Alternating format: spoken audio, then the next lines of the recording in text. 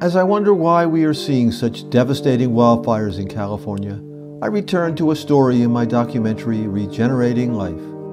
I was introduced to Linda Gibbs, who watched her house in Malibu burn on television news during the Woolsey fire on November 8, 2018. Then, a few days later, her son managed to visit the ruins.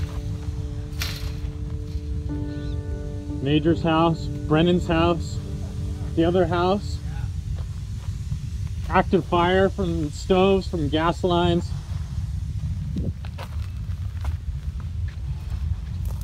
The fucking studio. Are you kidding me?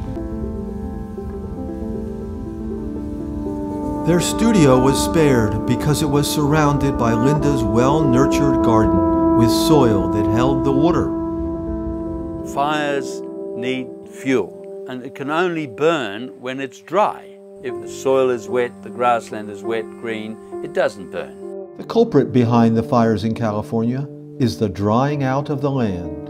This is because we have decimated the forests along the coast, which used to bring lots of fresh water in from the ocean, and that became rain. With powerful agricultural chemicals, we have killed the life in the soil, so that the soil no longer holds the rainwater.